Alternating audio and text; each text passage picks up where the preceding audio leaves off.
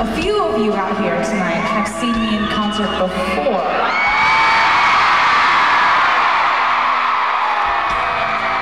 Wow, that was a lot of you. Well, thank you for coming back. I missed you terribly. And, I feel like maybe there's also a slight chance that some of you have never seen me in concert before. Well, that was a lot too. That was a lot. I guess I should introduce myself or something since we have so many new people here. I'm Taylor. It's very nice to meet you.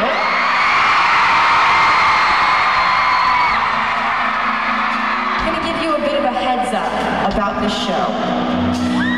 You're going to see one particular color more than all of the other colors.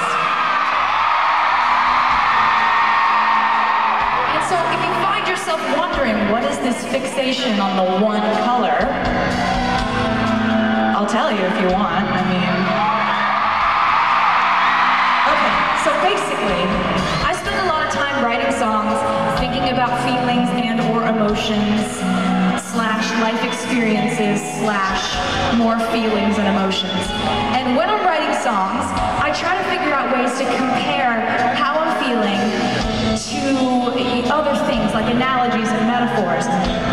So, in the last couple of years when I was writing my newest album, I started to compare what I was feeling to colors.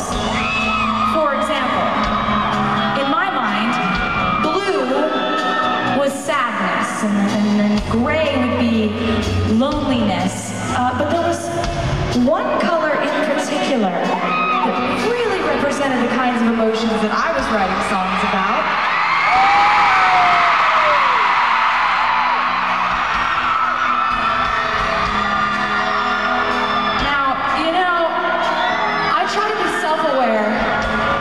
About these sorts of things, and I realize that my album deals in emotional extremes.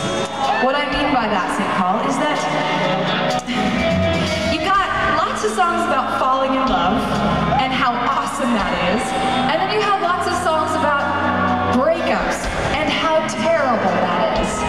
So, you're dealing with kind of intense emotions, like the oh my god, you're so amazing, let's fall in love and be together forever, and then the really complicated part where it starts being awful and terrible and it falls apart, and he's like, I need space, and I'm like, that's fine, I'll just write a whole album about you and never talk to you again.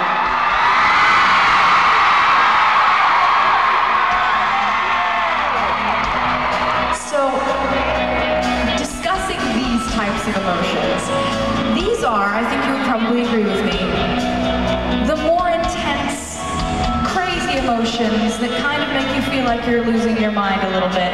Those are the emotions that have to do with falling in love and losing love, having to say goodbye to someone.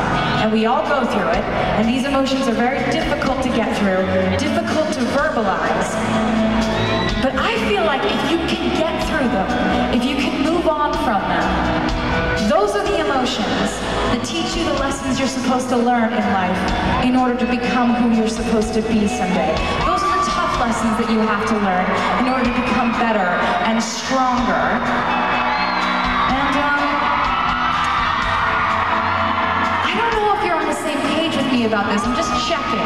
But for me, if I had to put a particular color to represent the emotions that go into falling in love and losing it.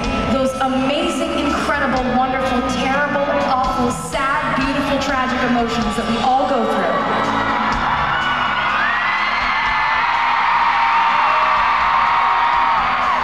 The color that I would pick to represent those emotions would be bright, burning, red.